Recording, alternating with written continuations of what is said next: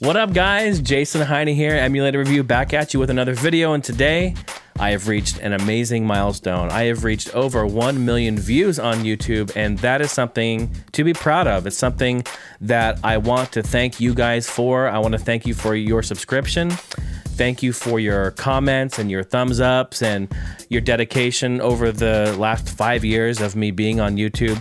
The Emulator Review has definitely gone through many different phases and growing pains, and it's evolved so much, and there's so much about it that I want to talk about, and I want to just talk about some cool little factoid, maybe you didn't know facts about the Emulator Review and its history. And also I want to give you guys some free music and stuff too, which is really cool. So I just want to thank you guys again, and I wanted to put together a little video to just do some behind the scenes type stuff and to talk about the channel itself.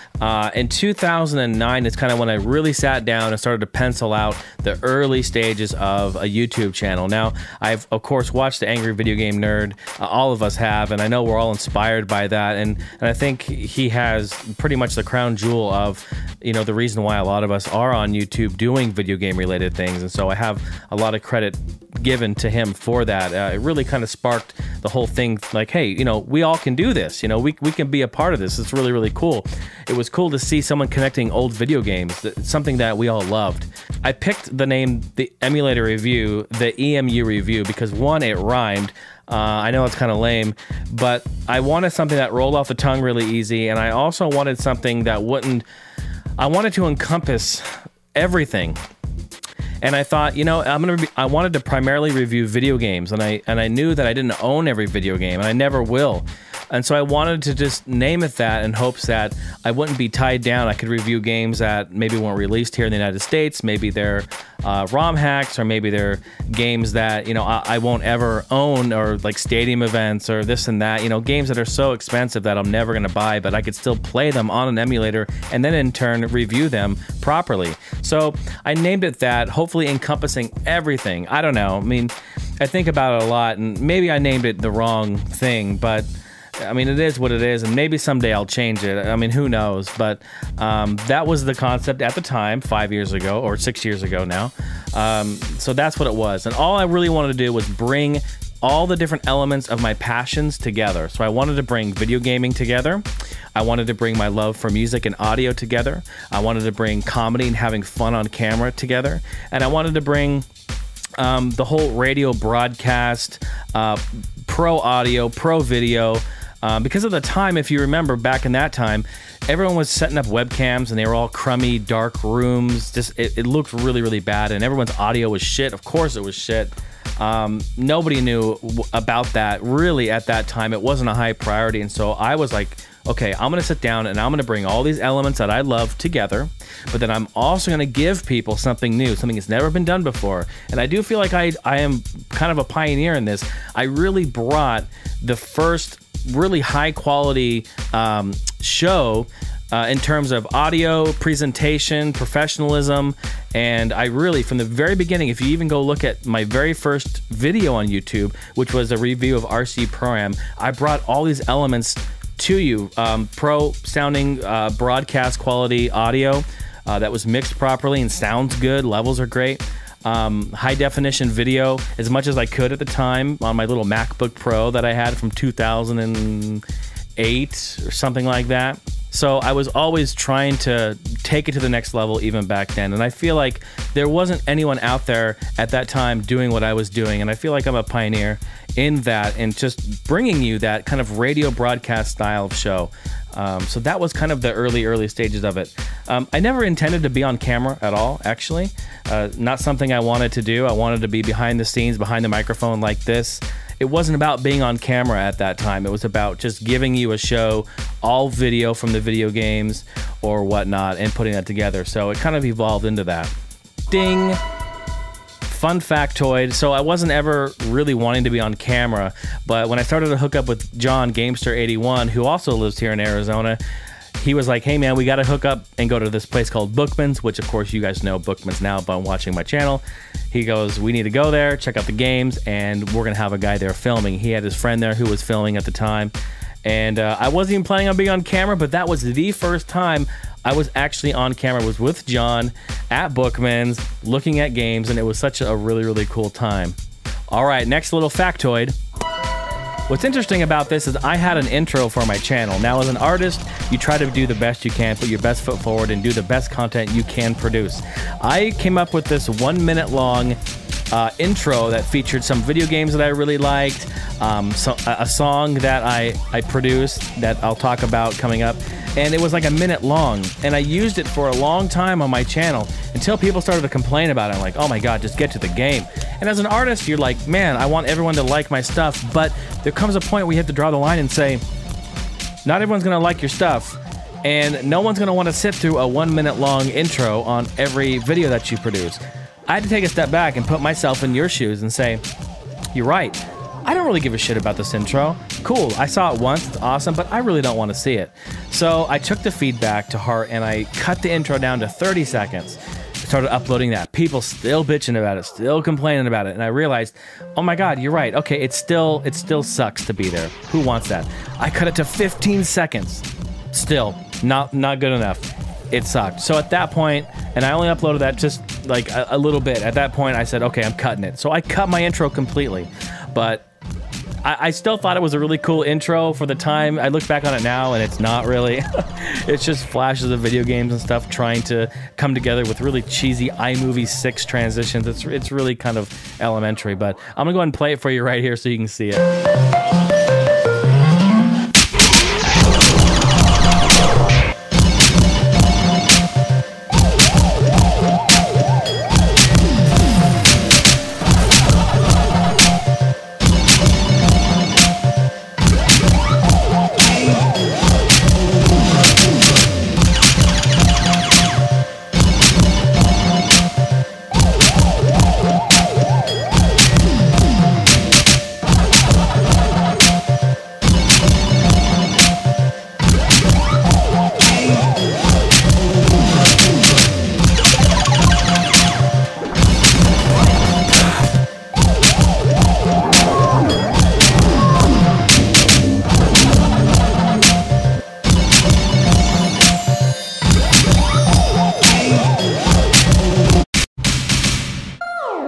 And after seeing that, you obviously hear the music in there, which leads me to the next thing, is that the intro song. So at the time, I was living in Colorado Springs in 2009, and there is a town there called Manitou Springs. They have an amazing penny arcade.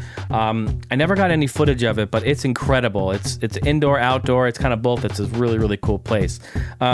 They were holding a competition there at the time where they give you 45 minutes of audio of them walking around there with a camera, and you have to take the sounds of all the video games, pinballs, games, this and that, people, clapping, everything, just whatever it is, and create a song out of it. And if the song was good enough, it would then be featured on a compilation CD that the downtown Colorado Springs was doing. I think it was called the Gazette, I believe. I'm not sure if that's right, but the local magazine there was putting this on. So I thought, well, I'm an audio guy. That sounds great, right up my alley. So I took a stab at it. I downloaded the 45-minute file, and I created this song completely out of sound effects that were from just some dude walking around with the camera. So there's no instruments at all in this production. It's completely sound effects, which a lot of people don't know and didn't know at the time, because it does sound kind of like a song, but the kicks and claps are from people's feet hitting on DDR.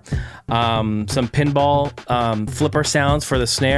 I have Donkey. You hear the pretty much the main melody in there is from Donkey Kong. And I have the guy who says "Game Over" on DDR on there for part of the kind of like a vocal stab in there. There's a lot of really, really cool stuff in there, and if you listen to it, you can hear all the different sounds. And I think it was just a really, really cool thing to produce. And it did actually make that soundtrack, which was cool. It did place, I believe, 3rd on there. So I was really happy to be a part of that, and I wanted to use that for my theme for the emulator review, which I did. I put the instrumental on there, but for the album version that made it, I did rap over it. I put together a couple of verses. I did a little bridge part and had this little kind of intro thing about the penny arcade and the sound of quarters, of somebody emptying quarters out of a machine. You can hear that. Just really, really cool stuff. So I'm going to let you hear it, but you can also download it. I want to give it to you guys free. I've never released this. This is something for the first time that I'm doing, and people have been asking about it every once in a while. Not so much anymore because nobody knows about it, but back when I used to have it on my intro, people would ask about it. So I hope if you're still around from 4 or 5 years ago and you still want it, here it is. So here is the Emulator Review intro song. I just call it Game Over. What? Penny Arcade? What?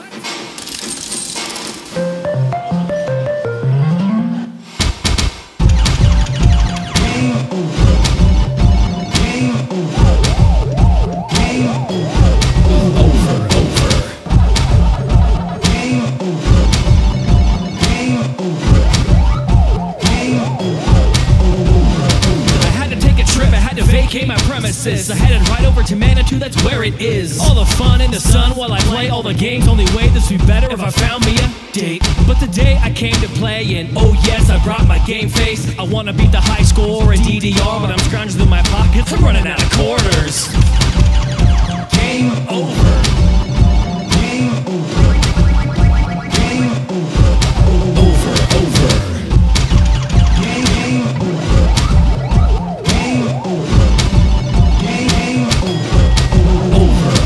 Doing all I can with the Miss Pac-Man. Ain't no joke, I'm the real Operation Wolf. Flying high in Rush 2049. I'm like Mike Tyson on that ball that I am slicing. Universe loves me, I am your defender. Get called a dork when I talk like Gorf. Well, I try. Game over. Game over. Game over. Over, over. Game over.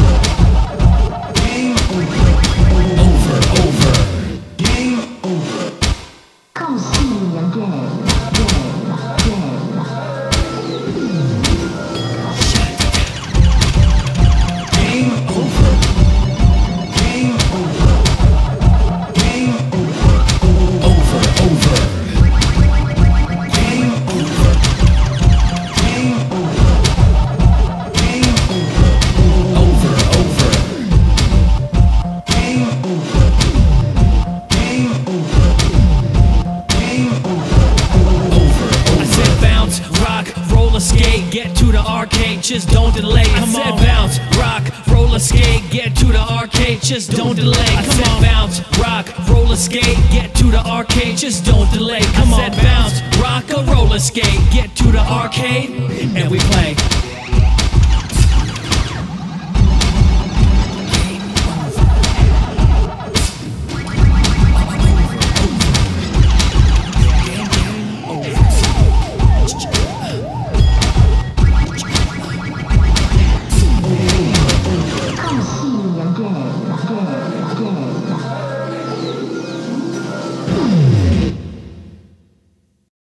All right, so I hope you downloaded that and enjoy that. You know, let me know what you think. It's kind of a fun little song. I did that in 2009.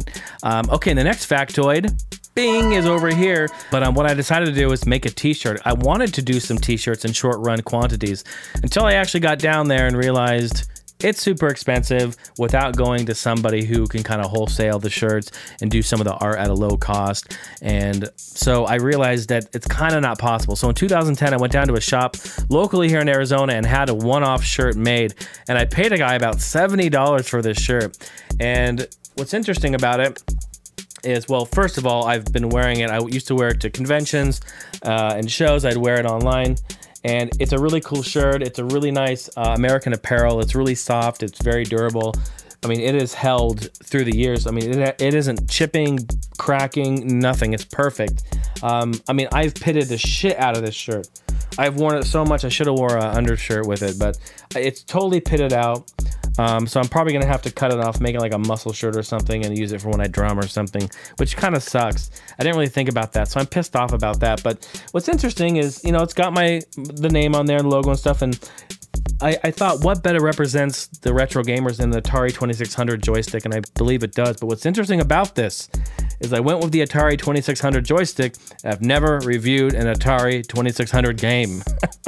So that is really interesting. And so it just doesn't really fit. You know, it doesn't really work. I mean, down the road, I'm gonna come up with some shirts. I have some stuff in the pipeline for new shirts with all sorts of new stuff. But, you know, from there, I just wanted to show it. There was one shirt made, and you may have seen it in some videos here and there, but it's pretty much toast at this point. I mean, who wants to wear a pitted out black t-shirt, you know? It's not really happening, so that's really cool. So anyway, I hope you guys have enjoyed the video. I wanted to just put something together and let you guys know that I appreciate you guys so much. I really do. I've done so many things in the last 5 years, and you guys have allowed me to do so many things with your support and dedication. I don't even know where to start. I mean, there's so much stuff between my website, tinyhouseentertainment.com, which I did launch last year. Last year, I also launched a Patreon campaign, which is doing very well. I do all sorts of behind-the-scenes stuff there as well and give people content. All Gen Gamers has gone through lots of different phases, and there's some really cool things happening there. There's always cool stuff happening there. I've started doing the thrifting videos with Steph. I mean, like right now, my mind's just going crazy with all the cool stuff. Audio for video games, I got into big part in putting myself online and getting out there and breaking down doors and not taking no for an answer, and just letting people know that we all can have a piece of this and we can be a part of something better than ourselves.